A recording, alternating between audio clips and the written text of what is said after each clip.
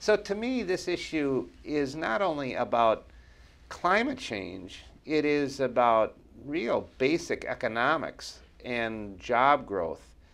Um, but we are at I mean, talk about getting back to one of the early questions about consensus. I mean, we have lost, and this troubles me deeply about the course direction of our politics. We've lost a consensus that we are going to believe in science.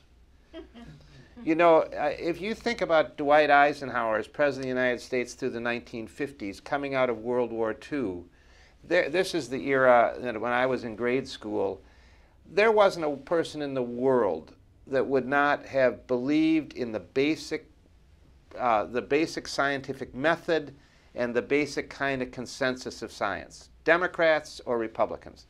I've thought about this since. I mean, Eisenhower had won a world war based on science.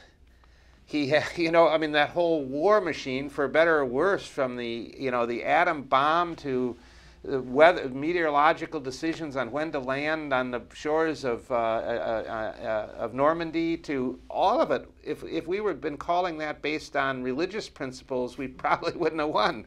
So now, and it's true of everything, the medical science. I mean, people who seem so opposed to this kind of idea that science should at least be the basis that we can all kind of work from, they go into great medical facilities and get treated as a result of these huge, you know, scientific things. And yet we do not have a consensus today on whether or not we accept science.